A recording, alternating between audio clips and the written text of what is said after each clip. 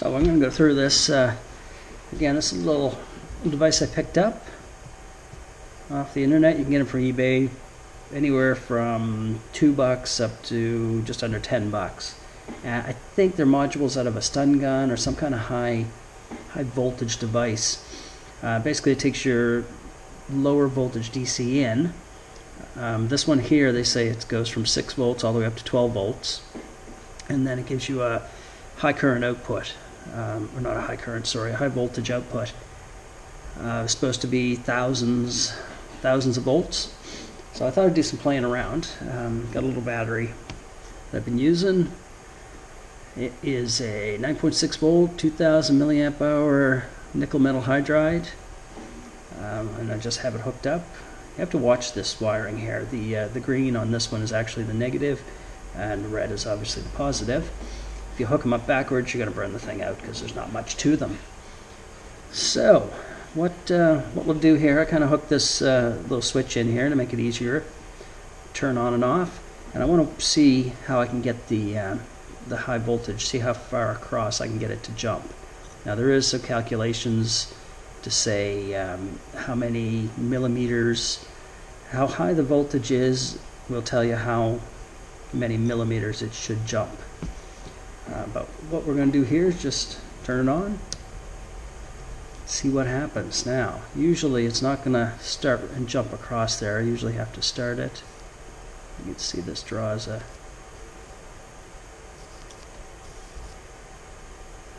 draw the arc.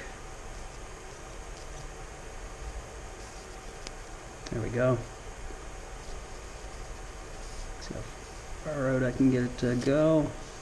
It's probably as far as it'll go, but you can see how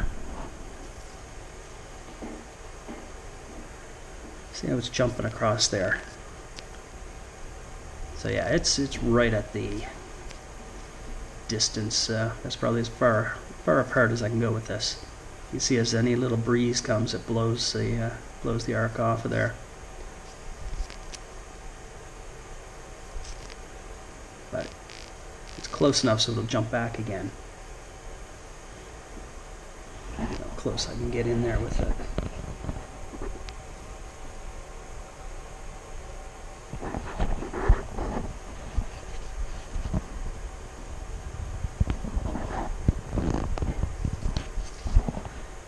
One of the things I have to really watch on this is to make sure it doesn't get too hot.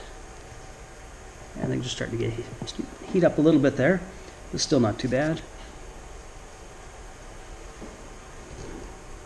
You may not be able to hear it, but it is crackling.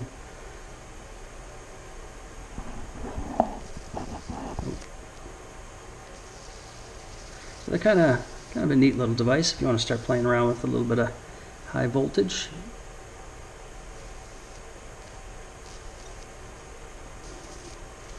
Let's try these. Usually can draw a better arc with this.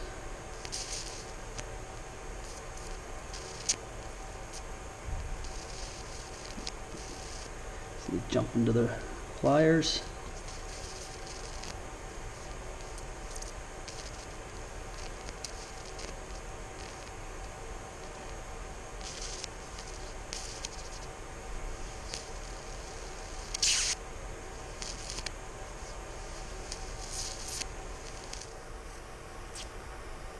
Yeah, I'm going to give it a try. I'll touch it again to see if I can get a... Ooh. Ouch! Yeah. So, yeah, you can draw a nice little spark off of there.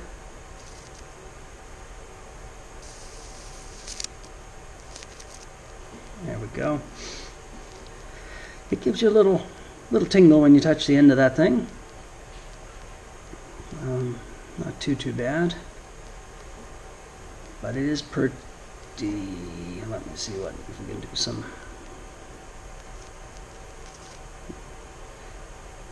I've also seen people use the arcing cigarette lighters or cigar lighters, and they basically have the same thing inside of it. Low voltage in, they've got a high voltage out, which you can see. You can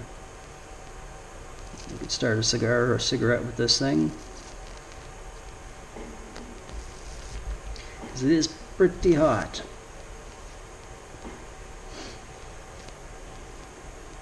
So I thought I'd give a little demo there of playing around a little bit of high voltage. One of these times I'm going to see if I can actually get a better, if I can pull better arcs off of this. May have to build a bigger device just to jack the voltage up higher. Get a good Jacob's ladder going.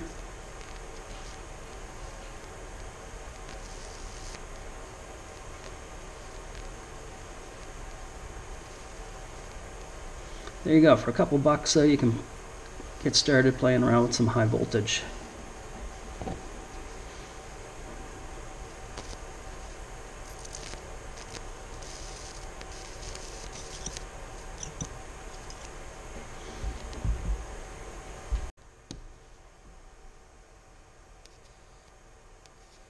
See how far I can draw the arc.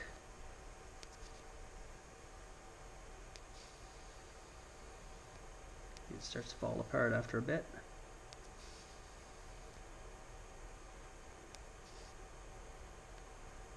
It's not bad. For what it is, it's pretty cheap and does kick out a little bit of high voltage.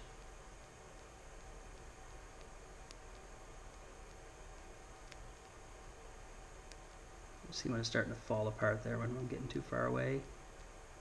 See, it starts vibrating back and forth and loses connection.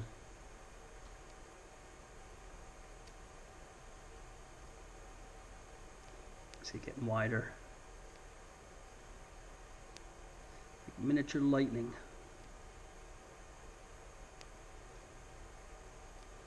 Check how hot this is getting as well. Ooh, yeah.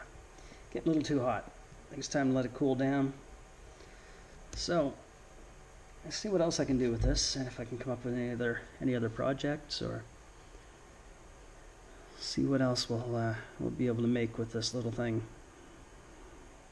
Thanks for watching.